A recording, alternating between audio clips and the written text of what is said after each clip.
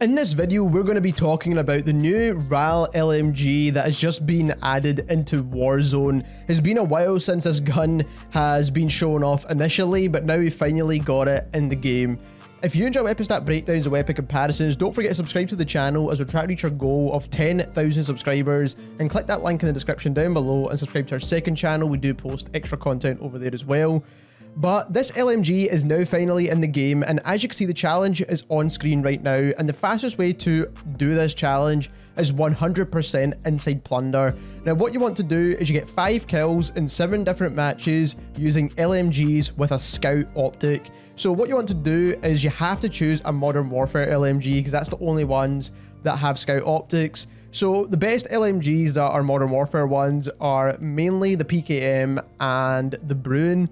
But once you've done that, you just need to get 5 kills, leave the game, and then start another game of plunder again. Make sure you land Storage Town every single time because that is where the highest density of players will be and everyone who's trying to unlock this challenge. And here is what you clicked on this video for. So we've got a class set up with the RAAL LMG and an AMP pistol, and that allows you to choose tempered as your secondary perk. But let's get into the class setup for the RAAL LMG. So for the muzzle, you do want to go for the muzzle monocore suppressor, which is basically the monolithic suppressor. It gives you sound suppression and damage range. Surprisingly, it doesn't give you much bullet velocity, so that is the only con to this suppressor here, but it doesn't hurt your bullet velocity, so it is definitely the best option. Then for the barrel, you want to go for the 32-inch barrel, and this is the longest barrel to use when it comes to this LMG. It's going to give you damage range, bullet velocity, and recoil control. It will give you a con to aim down sight speed, but we'll have to correct that with other attachments. Then for the laser, you do want to equip the tac laser on there, and it's going to give you a faster aim down sight time and aiming stability, which you do need with this gun because it is an LMG and it does ADS really slow.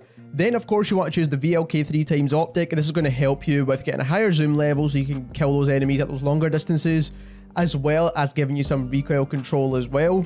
And then lastly, you want to choose the last under barrel attachment. This actually helps with recoil control and aim down sight speed. Once again, it does give you a bit of a con to movement speed, but aim down sight speed I do think is a little bit more important because you should be holding angles with a gun like this. You can obviously go for the PMC grip instead, which gives you recoil control, but it gives you a con to ADS.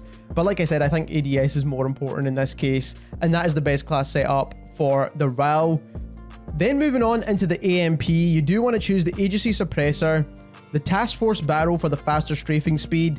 It allows you to get damage range and bullet velocity as well, but it does hurt your recoil a little bit, and that is why we go for the agency suppressor over the regular sound suppressor, because this is the only attachment that helps with recoil. Then you do want to go for the Tiger Team Spotlight for the faster movement speeds. And then you do of course want to go for that Stanag 30 round mags, which is a great addition into Warzone now because this gun only had 25 rounds to begin with, but now 30 rounds is more than enough to make this a good sniper replacement.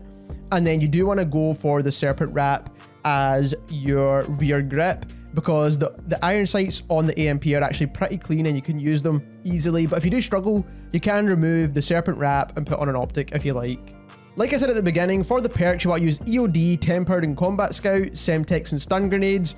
Now I do want to quickly mention, with this LMG and when the CX-9 released, we actually got a nerf to the weapons before they actually came out again into the game. So it's likely that the RAAL LMG actually got a nerf to some of its TTK values before it was added back into the game. We will do testing and we will compare this to some of the more popular SMGs in the game in a later on video today. So if you want to watch that video, don't forget to subscribe to the channel as we're trying to reach our goal of 10,000 subscribers, and click that link in the description down below and subscribe to our second channel, and thank you very much for watching.